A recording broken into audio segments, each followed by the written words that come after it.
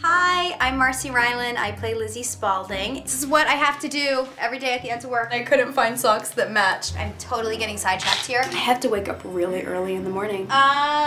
Really early. All right, I'm cleaning. Did you know that? Okay, oh, wait, I'm cleaning. Really, I'm just gonna keep cleaning really early. I'm never gonna get out of here if I don't keep cleaning. So while I am cleaning up my dressing room, I'm gonna answer a couple questions. Shane D asked me, how did you get your start in show business? I started doing ballet and community theater as a kid, and then I actually had a modeling agency stop me at the mall and ask me if I wanted to model, and I kind of, thought about it, but then I just, they didn't do anything about it. And then a couple years later, another modeling agency stopped me at the same mall.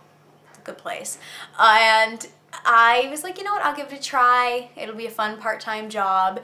And I did little modeling things here and there. And I actually went to an acting and modeling competition called the AMTC, the American Modeling and Talent Convention in Disney World. And they were like, wait, you do theater? Have you thought about doing the acting competition? And I was like, okay. And so I went down, I did the modeling, the dancing, the acting, and I got an agent. That was like my junior year of high school.